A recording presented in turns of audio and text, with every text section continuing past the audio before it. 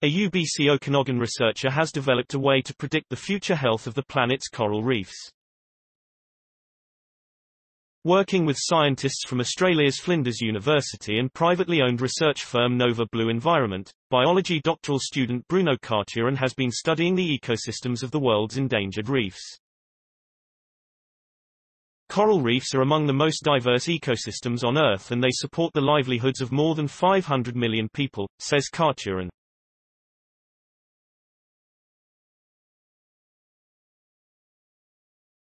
But coral reefs are also in peril.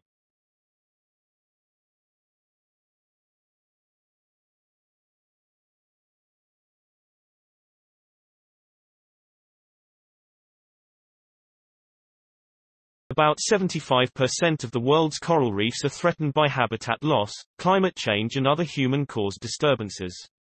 Carturan, who studies resilience, biodiversity and complex systems under UBCO professors Lael, Parrott and Pither, says nearly all the world's reefs will be endangered. There is hope, however, as he has determined a way to examine the reefs and explore why some reef ecosystems appear to be more resilient than others. Uncovering why, he says, could help stem the losses. In other ecosystems, including forests and wetlands, experiments have shown that diversity is key to resilience, says Carturan. With more species, comes a greater variety of form and function, what ecologists call traits. And with this, there is a greater likelihood that some particular traits, or combination of traits, help the ecosystem better withstand and bounce back from disturbances. The importance of diversity for the health and stability of ecosystems has been extensively investigated by ecologists, he explains. While the consensus is that ecosystems with more diversity are more resilient and function better, the hypothesis has rarely been tested experimentally with corals.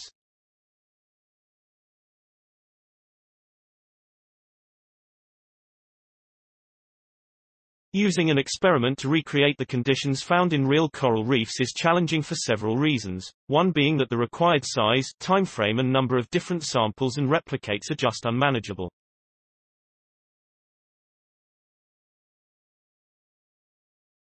That's where computer simulation modeling comes in.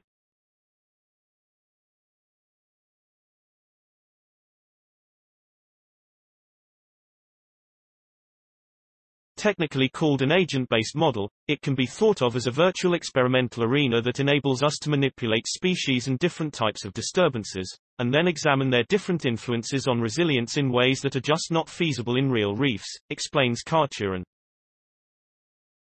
In his simulation arena, individual coral colonies and algae grow, compete with one another, reproduce and die.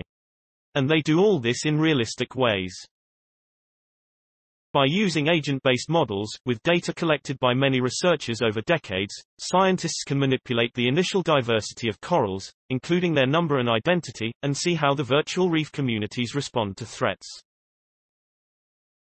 This is crucial because these traits are the building blocks that give rise to ecosystem structure and function.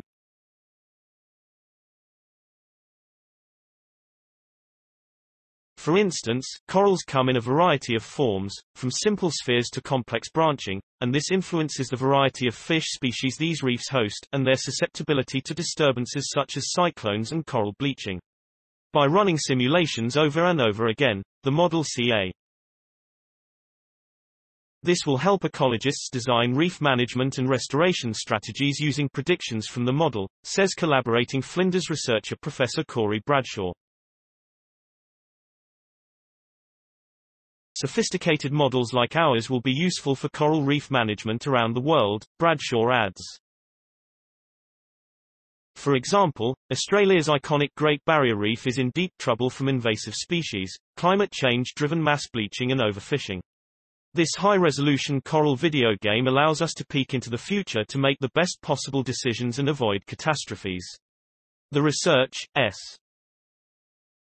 Please support my channel to grow by pressing subscribe button and the bell icon. We will notify you new tech videos. Thank you.